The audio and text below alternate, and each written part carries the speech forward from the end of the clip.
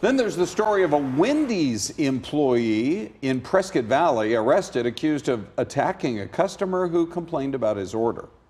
Antoine Kendrick was booked on charges of aggravated assault. Police say the 35-year-old came out from behind the counter and then hit the 67-year-old victim in the head, and that man lost his balance, fell, hit his head, was knocked unconscious, had to be airlifted to the hospital in critical condition, although his current condition is not known at this time.